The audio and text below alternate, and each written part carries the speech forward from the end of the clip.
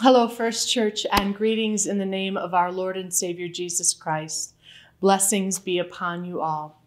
In the last couple of months, we have moved through a couple of related sermon and worship series that have helped us, hopefully, to be able to deal with the circumstances that we've been living in, particularly regarding COVID, and hopefully being able to help us think about what's the best way to live in and through these circumstances, particularly through lives of generosity.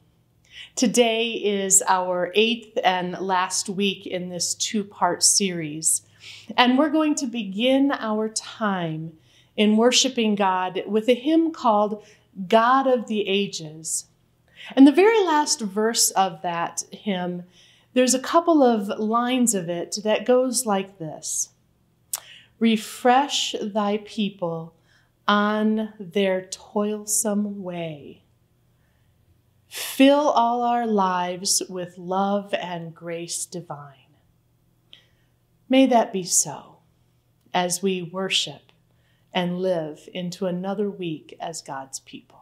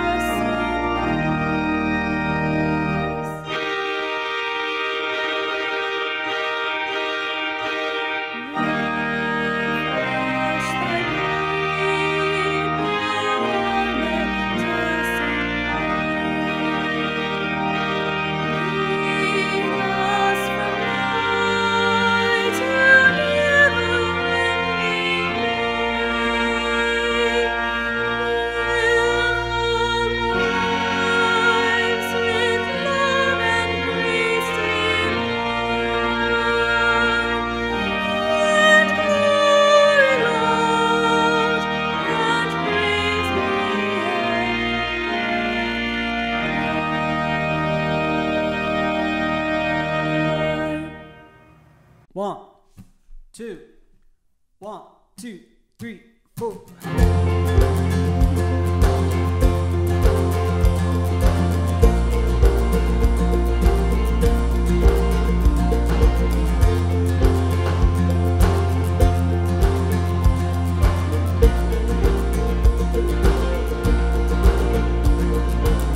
Who breaks the power of sin and darkness? Whose love is mighty and so much stronger, the King of glory, the King above all kings, who shakes the whole earth with holy thunder, who leaves us breathless in awe and wonder, the King of glory, the King above all kings. This is amazing grace, this is unfailing love, that you would take my place, that you would bear my cross, you would lay down your life, that I would be set free. Oh, Jesus, I sing for all that you've done for me.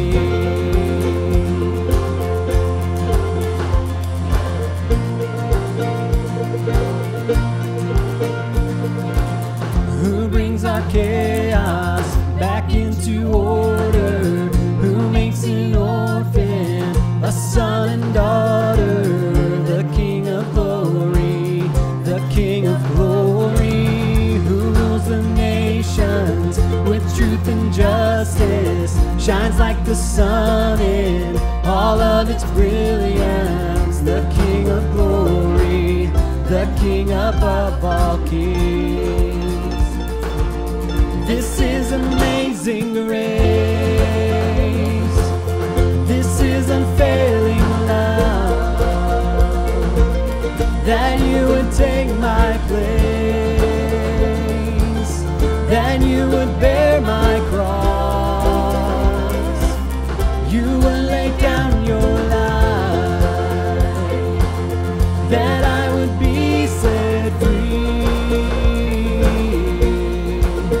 Oh, Jesus, I sing for all that you've done for me.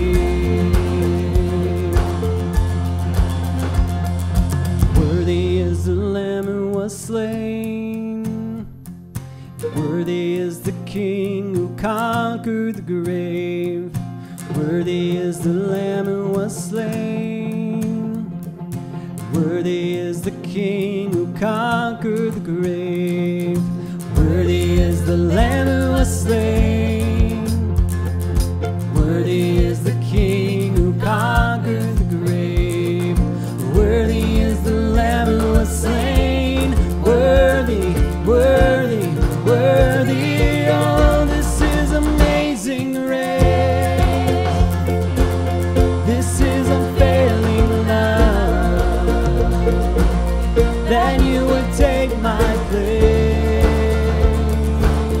that you would bear my cross, you would lay down your life, that I would be set free. Oh, Jesus, I sing for all that you've done for me.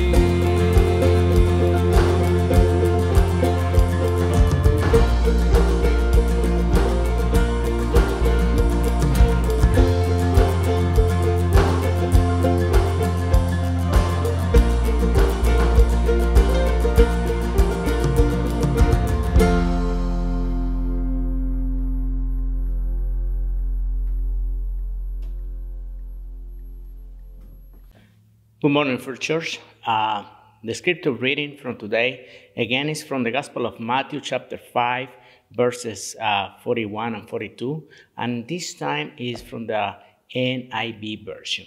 And the Word of God says, "If anyone forces you to go 1 mile, go with them 2 miles.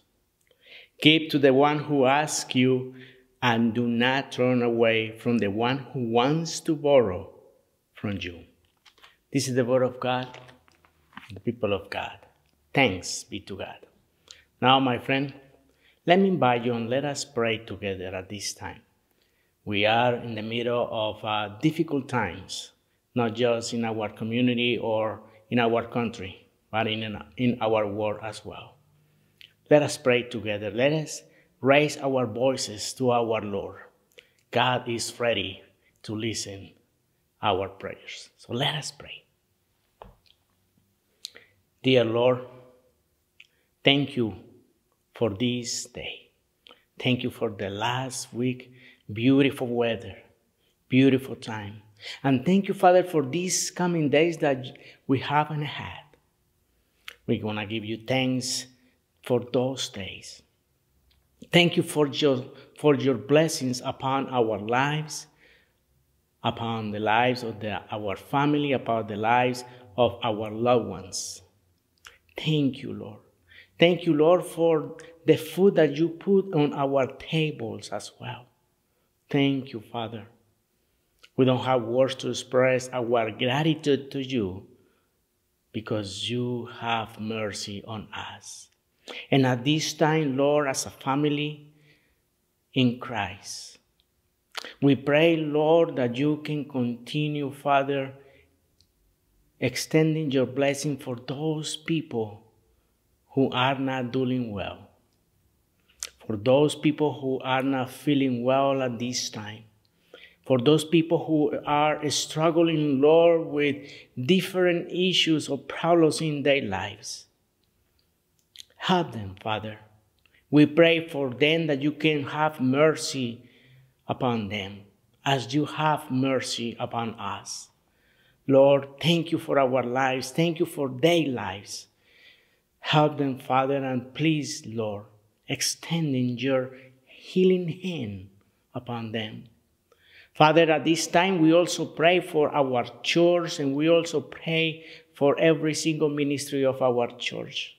Thank you, Father, for give us the courage to continue serving you in different ways. And one of the ways is through our giving, because we are generous, because you are generous to us. Because you provide, Lord, the food on the table. You provide to us, Lord, the shoes on our feet. You provide, Lord, to us the roof that we can rest at night. You provide, Lord, to us anything that we ask for. Thank you for that. Thank you for that. You provide, Lord, our jobs. You provide, Lord, every single thing that we ask you. Lord, you are there. You provide because you are our provision. Thank you for that. Thank you for our hearts, for these generous hearts to you. Bless our lives as we give every single week, as we give to the poor, as we give to the need, as we give, Lord, our time, as we give, Lord, our resources, as we give anything that you ask us to do or to give. Because we understand that every time that we give, every time you bless us and bless us and bless us more and more. And we have much. Thank you, Father. We pray also, Father, for those people who are not feeling well in the hospitals. We pray, Lord, for the sick. We pray, Lord, for those who are in jail. We pray, Lord, for those who are traveling around the world and they are afraid. We pray, Lord, for those who are captive. We pray, Lord, for everyone, Father. We are just your instruments in your hands. Give us words of hope and healing to everyone. Give us words of life to everyone every time that we speak. Thank you, Lord, for this. Thank you for your word and you speak through our hearts. Thank you. Thank you for the songs that we worship you, because in every song you speak to our lives as well. As we adore you, because you are the only one who deserves the glory and honor.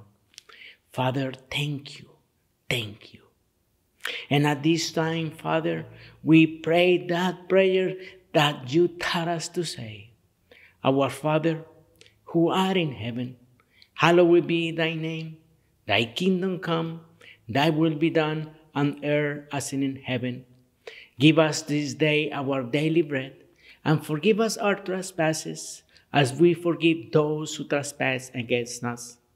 And lead us not into the temptation, but deliver us from evil. For thine is the kingdom, and the power, and the glory forever. Amén. Now in Spanish. Padre nuestro que estás en los cielos, santificado sea tu nombre. Vénganos hoy tu reino y hágase tu voluntad así en la tierra como en el cielo. Danos hoy nuestro pan de cada día y perdona nuestras ofensas así como nosotros también perdonamos a aquellos que nos ofenden.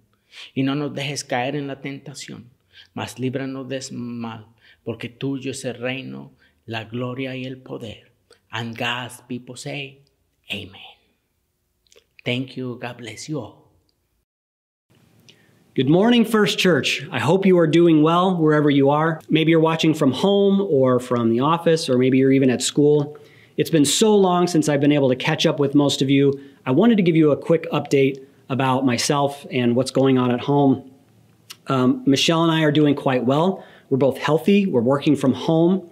We're trying to connect as best we can in small groups or with close friends and family. But we're mostly alone, and we have been since the end of March. And so life is really different right now. For example, I've traded out all my clothes for sweatpants and t-shirts and hoodies. I no longer can tell the difference between a weekday and a weekend. And my closest friends are a couple of birds in the backyard and the Amazon delivery driver. If I go more than a couple days without something being delivered to the house or dropped off at the house, I start to get just a little bit anxious. And just this week, I met a major COVID milestone. I am now able to feed the chipmunks that live in my backyard right out of the palm of my hand. Now that should give you an idea of the current state of my mental health. Now, all kidding aside, I think the series that we're in right now, it's called Generous Living, is timely because right now, as we self-contain and sort of isolate, and our social patterns sort of get reduced to small groups or maybe even fewer, the focus is all on ourselves. It's a time where we can easily become self-absorbed simply due to the nature of protecting ourselves and our family and the restrictions imposed on us in the community for the sake of public health. But as people of the kingdom of God, we must always be looking out for other people. Especially now, we need to be reminded that we are being called to a generous life. Last week, Pastor Lisa pointed us to the story of the widow's mite, where Jesus commends a poor widow for the gift that she gives at the temple, not because of the amount of her gift, but because she gave all that she had. So Pastor Lisa explained to us that that gift was a signal, or that generous life was a signal of someone who trusts God and someone who seeks to honor God. Today we're going to take a look at an often quoted phrase from 2 Corinthians chapter 9. God loves a cheerful giver. We're going to spend just a few moments with Paul's letter to the Corinthians in a section that's labeled Generosity Encouraged. The briefest of backgrounds to this passage is this. Paul is sending Titus to take up an offering at the church in Corinth. And it's going to be delivered to the church in Jerusalem, who is going through trial. A lot of struggling. The church in Corinth was so eager to give that reports of their enthusiasm was having a contagious effect on the churches all over the north in Macedonia. So Paul's been bragging about the church in Corinth. And now it's time for him to actually go and collect the offering. And so this whole thing has been hyped up. And in his letter to Corinthians, he wants to remind the people that their generosity should remain an issue of the heart and not because everything is getting all hyped up. And in that message is one of the most helpful descriptions of what generous living should look like. So this is 2 Corinthians chapter 9, starting at verse 6. Remember this, whoever sows sparingly will also reap sparingly, and whoever sows generously will also reap generously. Each of you should give what you have decided in your heart to give, not reluctantly or under compulsion, for God loves a cheerful giver. And God is able to bless you abundantly, so that in all things, at all times, having all that you need, you will abound in every good work. As it is written, they have freely scattered their gifts to the poor. Their righteousness endures forever. Back in 2006, there was a movie that came out called The Breakup. I don't know if you remember that, but it was a romantic comedy about two people in a tenuous relationship. Their names were Brooke and Gary, and they break up, and it's hilarious. One of the early scenes in the movie, this couple's having an argument about doing the dishes. Brooke would like to do the dishes before they go to bed because she doesn't want to wake up to a dirty kitchen. And Gary, who's lounging on the couch playing video games, he says, "Who cares? I don't care about that." Perhaps you've had a similar argument in your house. So after they argue a little bit, Gary relents, and he just sort of rolls his eyes and he throws his game controller down. He says, "Fine, I'll help with the dishes." And Brooke responds with, "You know what? No, never mind. I don't want that." And Gary says, "I thought you wanted my help. You just said you wanted my help with the dishes." And Brooke says, "I want you to want to do the dishes." And Gary says, "Why would I want to do dishes?" I mean, this is, a pretty philosophical movie as well. Now, playfully, Michelle and I, we quote this movie all the time at our house.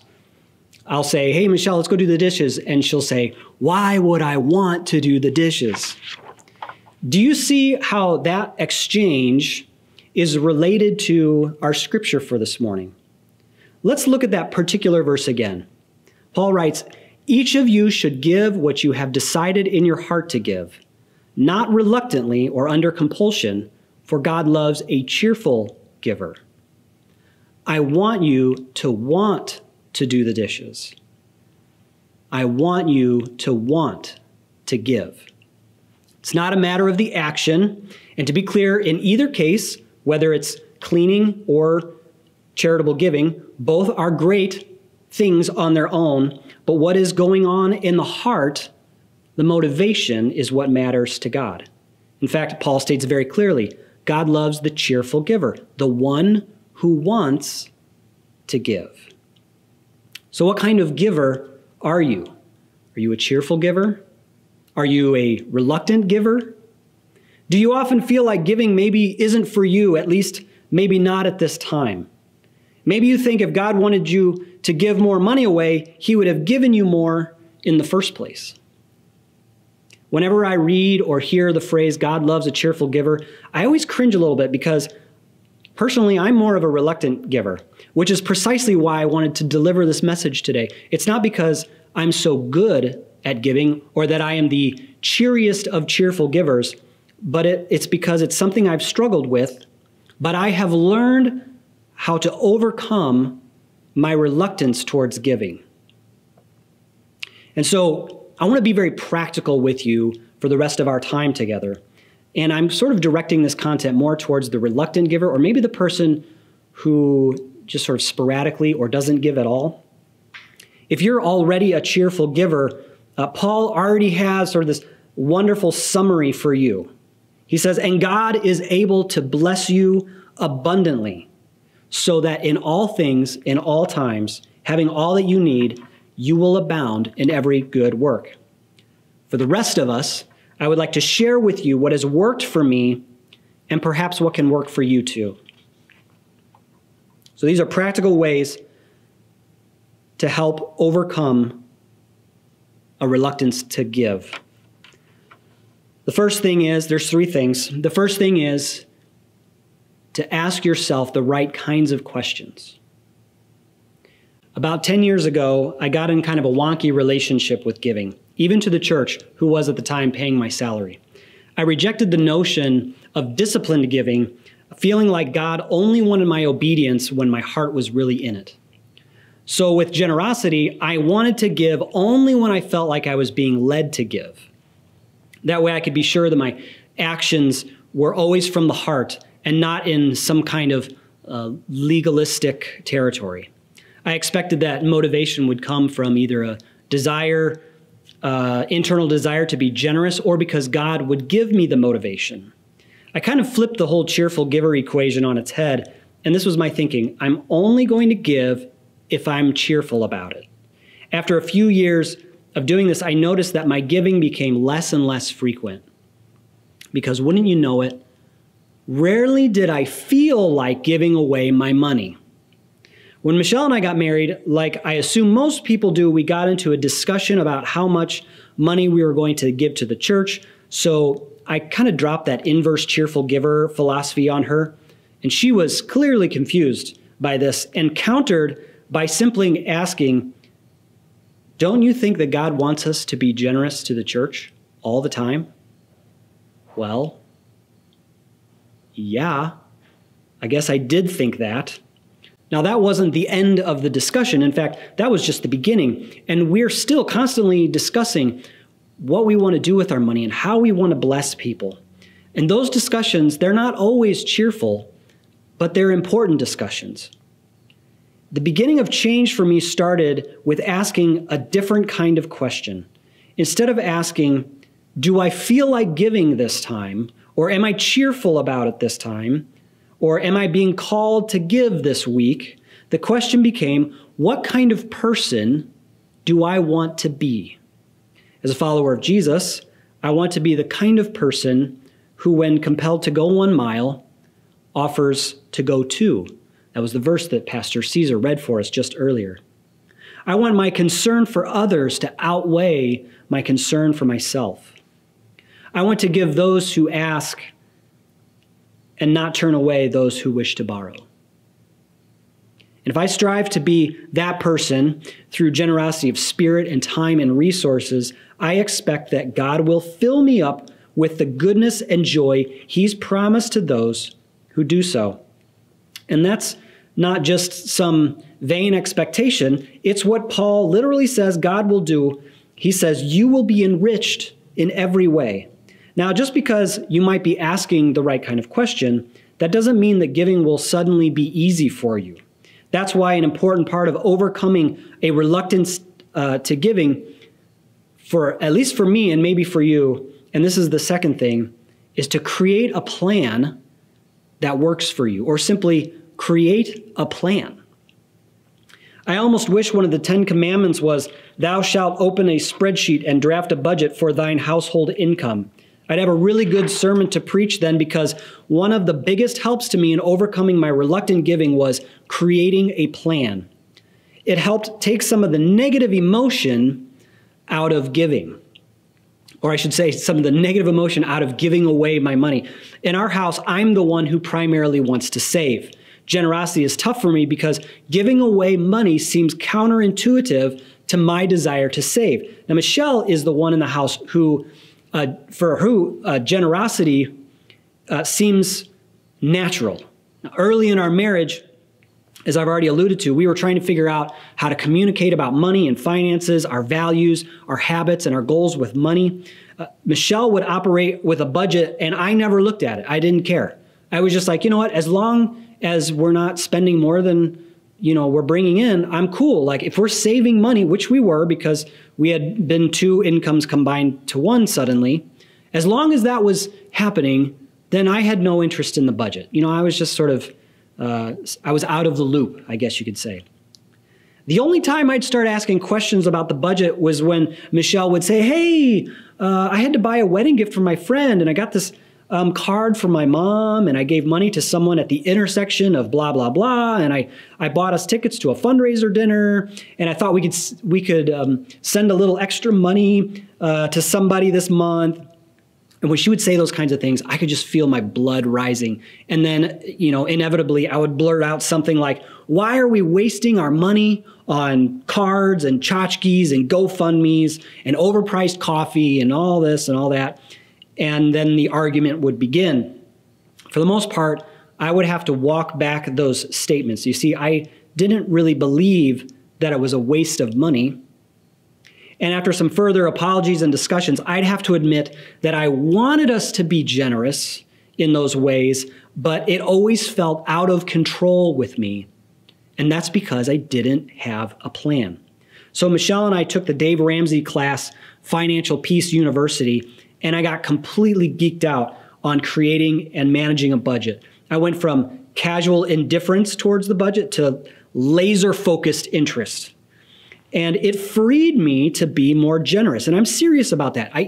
It can't get more practical than that. If you want help in living generously, make a plan. For those of us who are reluctant givers, a plan offers freedom from negative emotions that always push back against charitable giving. So now when Michelle tells me that she's buying a baby gift for the neighbors, for example, I think, great, let's put that on the budget. And then I'm genuinely excited to spend that money on others because that's precisely what that money has been set aside for. I'm not worried about, is that money going to be taking away from our grocery budget or our savings or, our vehicle maintenance budget. I know that we have a budget for giving, and so when the opportunity comes, we're ready to just give it away. It is so freeing. Ironically, setting a boundary for the generosity freed me to give it away cheerfully. What happens to some people is they make a decision to give, or maybe they're at least asking the right question. What kind of person do I want to be? But then they don't make a plan, and pretty soon emotions get involved and a fight breaks out, and suddenly you wonder if charitable giving is even for you. So try making a plan. The plan should be according to both what you want to give, but also what you are capable of giving or what you can give. If we were to go back to our text that we're using this morning and just back up one chapter to 2 Corinthians chapter 8, Paul writes this, "For if the willingness is there, the gift is acceptable according to what one has, not according to what one does not have." So even if you've started asking the right kinds of questions, your eagerness to give needs to be tempered by a plan. I have some friends who got really jazzed up about giving, and so they dropped a large amount of money in the offering one Sunday. And I think they felt really good about that. But then at the end of the month, they were wondering if they'd have enough money to pay all the bills. Now, something like that can happen and really drain the joy out of giving because without the plan, we might be unintentionally inviting negative emotions on a regular basis. There are times when we're called to give outside the plan or to give sacrificially. We'll be called on to be generous when we aren't sure that the money, the time, or the emotional strength is there. And in those moments, we hope that God lifts us up and helps us rise to the occasion. And that's why the third and maybe the most important thing that I want to include, the thing that helped me overcome my reluctance to give, is prayer. Ask God to be involved. Make him an equal partner in your thoughts and your communication and your strategy of generosity. One of my most common prayers is that God would make me more generous. I recognize my shortcomings in this area, probably above all else. Often as we sit down for dinner, I pray thanksgiving for God's provision.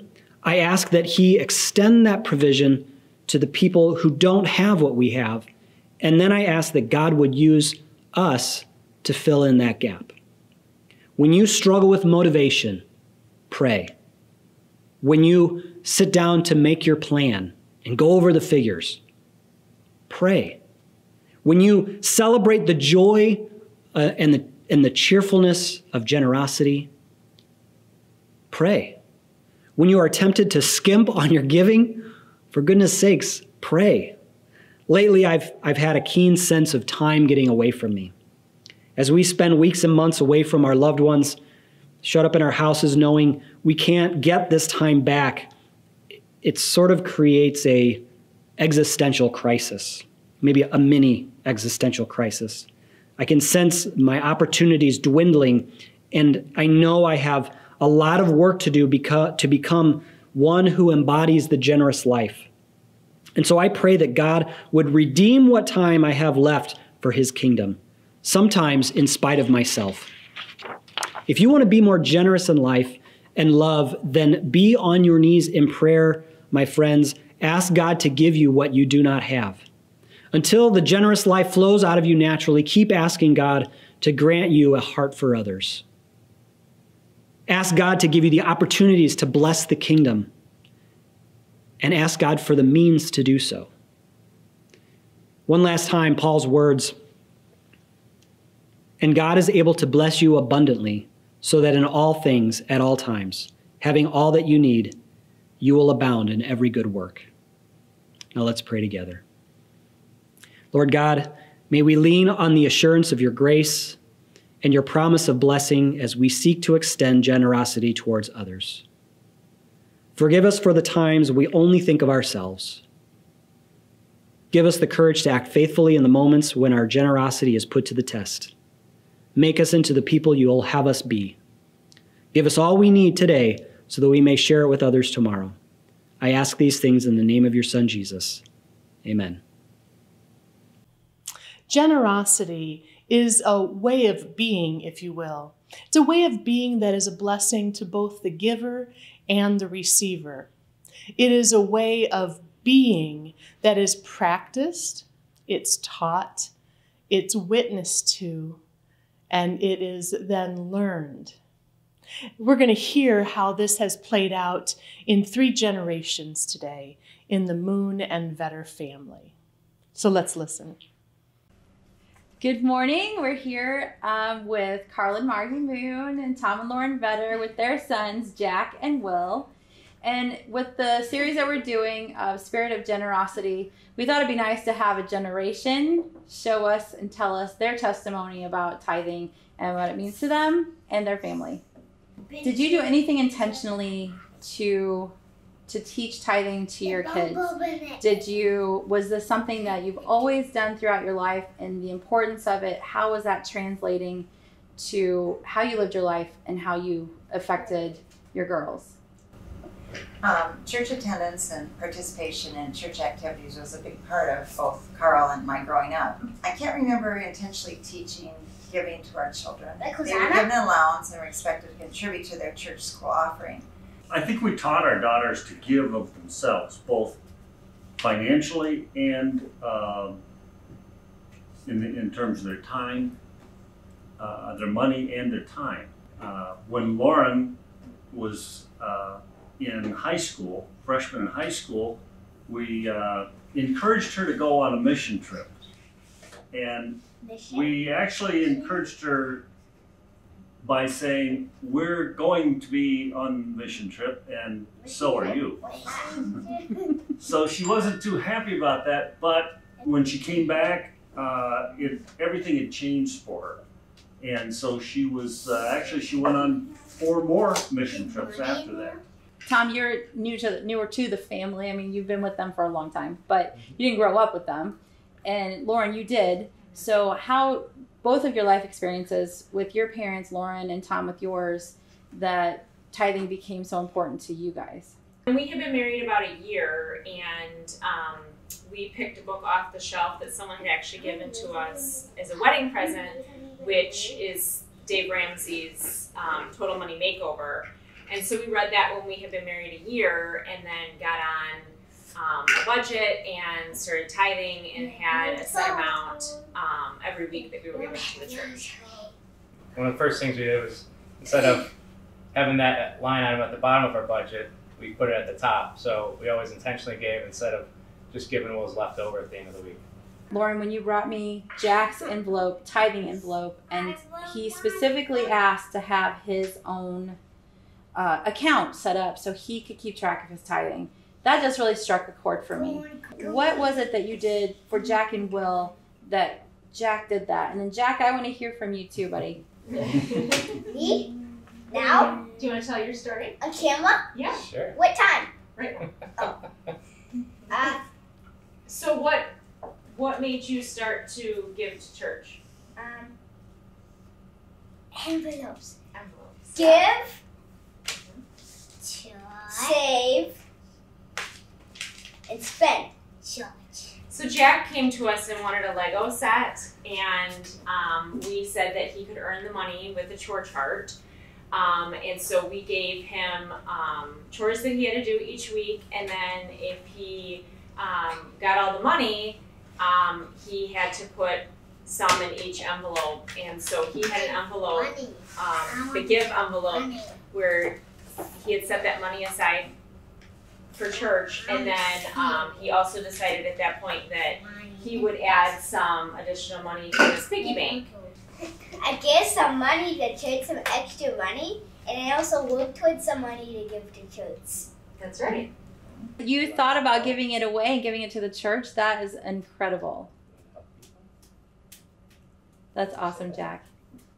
Will, you have a story to share too, don't you? How about your snacks? How about your snacks? Do you like to share your snacks with everybody? When you have a snack, you always offer it to someone else first. Every time we give telegrams. Will always likes to share. That's awesome. You're starting young, Will. That's great. Thank you guys for sharing your testimony with us this morning. Is there anything else you guys want to add to help us understand what the spirit of generosity means to you and the importance of tithing? Tithing has been a priority in our marriage, and God has blessed us with the means to give and the desire to give and the trust in God's provision for us as a couple and as a family. And we give because we believe in God's holy word that instructs us to give, and we believe in God's mission in the world, and we believe in this church's mission. The Lord has been faithful to our family through many health issues, and now our daughter and son-in-law and their children are part of this church family, and Carl and I are thankful that you welcome them and love them.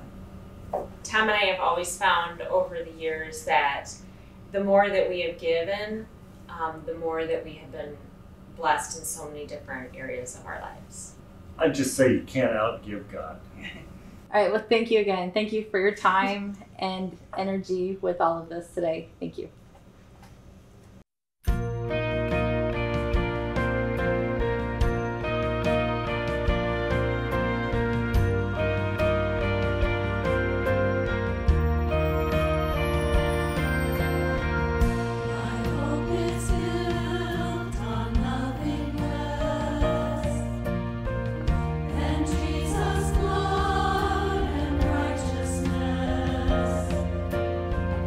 I dare not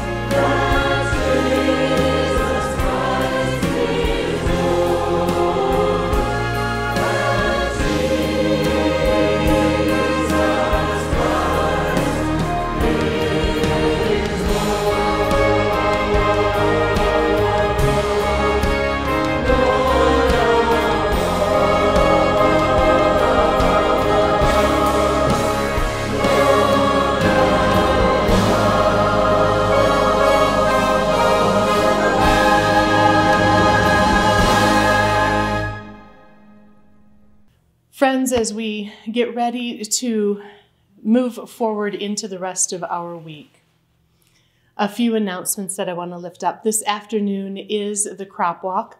Our circumstances have changed in order to make sure that we are all kept safe, but there are people who are walking in a crop walk, either as a present walker or as a virtual walker, and it's not too late to support this crop walk that starts today at 2 o'clock. You can still give a donation online, and you can do that through looking up Crop Walk in McHenry County. And if you want to support our team, look for the First Church team to be able to make your donation.